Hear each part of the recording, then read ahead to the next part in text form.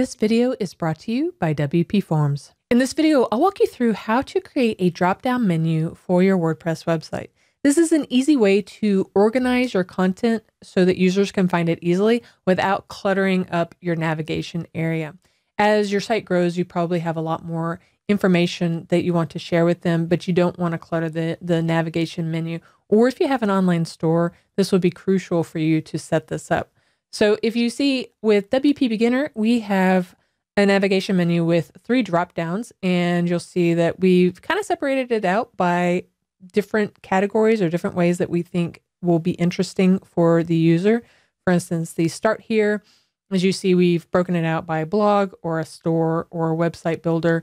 And these are all mostly the same thing, but they're broken out just a little bit different because the ultimate goal of the reader is just slightly different. So that's why we've broken that out. Same thing with deals. We just have multiple coupons, and instead of cluttering up our navigation, we've put it all under deals. So let me show you how you can do this for your website.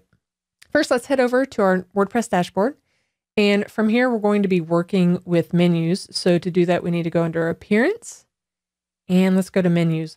Now, if you have a site that you've been working on for a while, you probably already have a menu, but let's just go ahead and we're going to create a brand new menu. So let's create a new menu. If you don't have any, then this was perfect to start from here as well. The menu name is just for you so that you can handle, so you'll know which ones you're working with. So I've created a name. You have to click Save Menu, and then we see all of these items here. And then over on the left, you can choose which ones to do. Normally there's an about page and a contact page. And what I'm going to do, because most places will have a contact page, I'm actually going to create a contact page.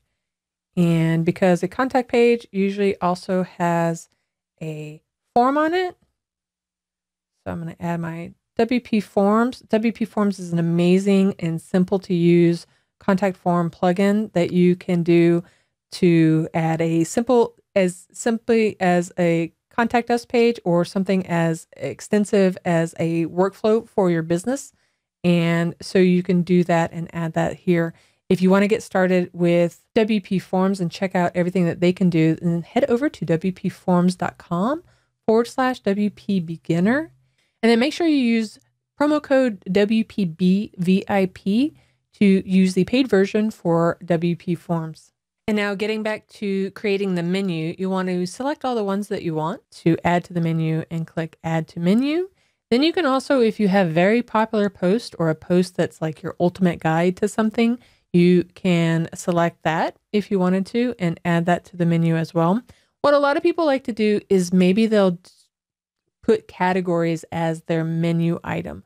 So if you have a lot of categories, say in business or marketing, and you want to make that your menu item, then you can do that.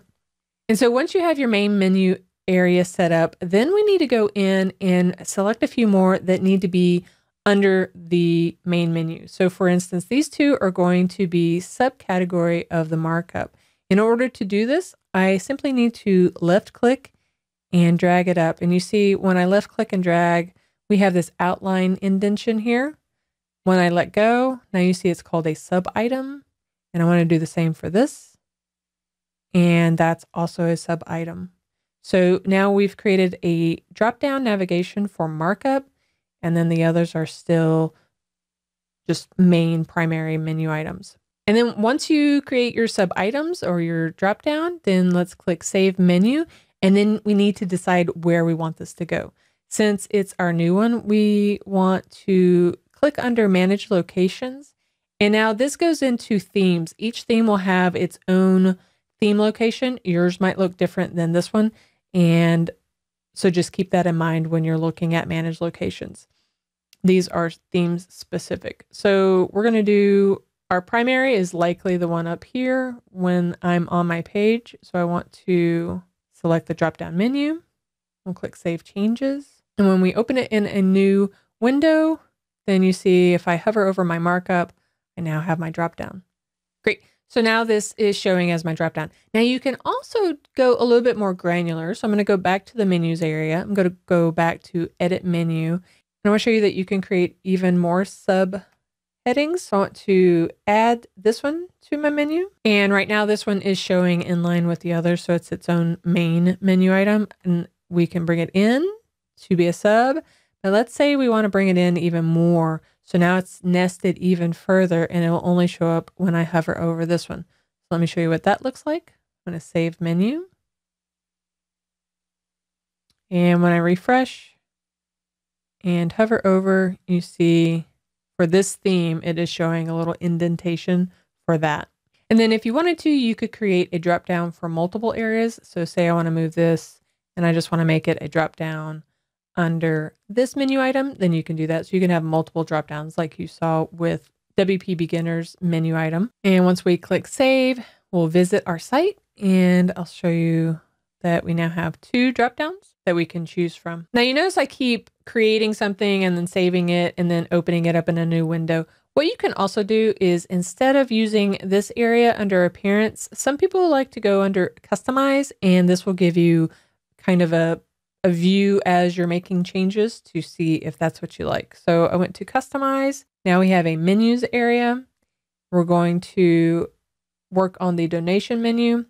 And from here, you can do some of the same things. So say I want this not to be a submenu anymore. So I want to clean this up a little bit simply because that big long title is messing some things up. So let's go ahead and I'm going to change some of the navigation to make it a little bit smaller so I can show you what I'm talking about.